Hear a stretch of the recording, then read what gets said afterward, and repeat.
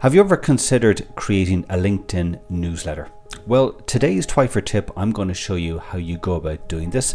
This could be something that could be very, very useful for your profile, especially if you want to focus on a particular topic or subject, and I suppose try and create more authority for yourself around posts and content that you're speaking about in this area. So stay tuned, let's dive in and let me show you how you can actually start the process of creating a newsletter. Okay, so we want to create a LinkedIn newsletter. Now the first thing we need to do is make sure that we have the creator mode turned on. So let's click on our profile, scroll down to resources, and we'll see that I have creator mode on. And just to show you what this means, by having creator mode on, you get access to the creator tools. So LinkedIn Live, audio events, newsletters, which we're going to talk about today, and the follow tools. Now, just to give you some guidance, this is the criteria in order to get access to those creator tools such as newsletters. So you do need to have 150 followers and or connections. You do need to have some recent shares of original content on your LinkedIn feed. And you do need to be ensuring that you're abiding by the community policies. So if you meet all this criteria, you should have this creator mode. So you just need to make sure you've turned it on. So in order to create a newsletter, rather than going in and starting a standard post, what I want you to do is go and write an article. So we click on write an article, choose your profile and click next.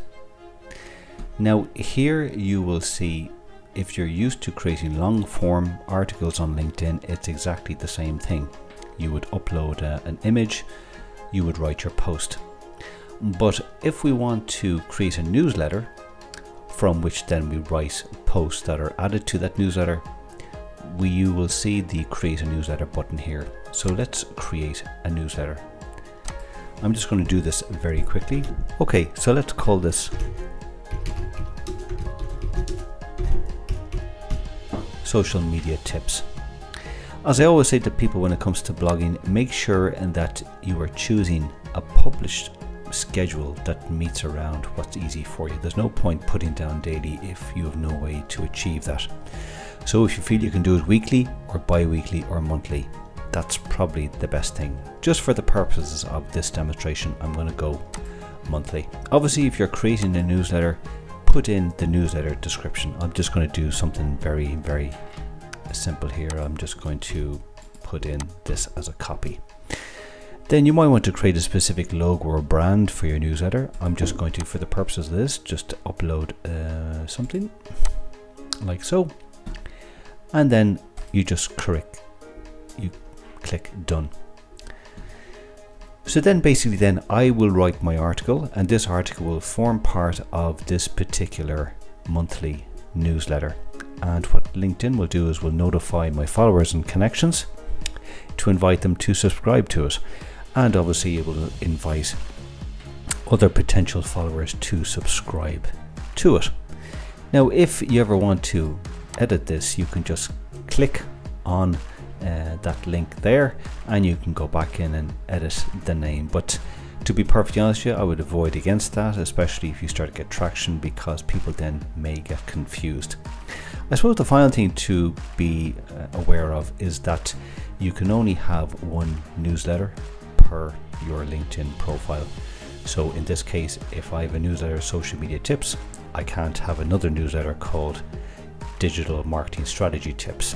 It can only be one or the other. So why not test this out for yourself? If you have a particular expertise in a particular subject matter that you're writing a lot of kind of deep type insightful content, maybe a newsletter could be the perfect way to further engage your audience and build your authorship in that space. Hope you enjoy this Twyford tip. So I hope you found today's Twyford tip useful. Why not start to test this out? Maybe set up, if you have a particular subject area or topic that you're particularly passionate about and it forms a basis of content that you're posting on LinkedIn, why not turn it into a newsletter and see if you can start to get subscribers from LinkedIn users and build up your engagement and your authority around that particular subject. If you like this video, please do share it with your community, and as always, I will be back very soon with some more Twyford tips. Take care.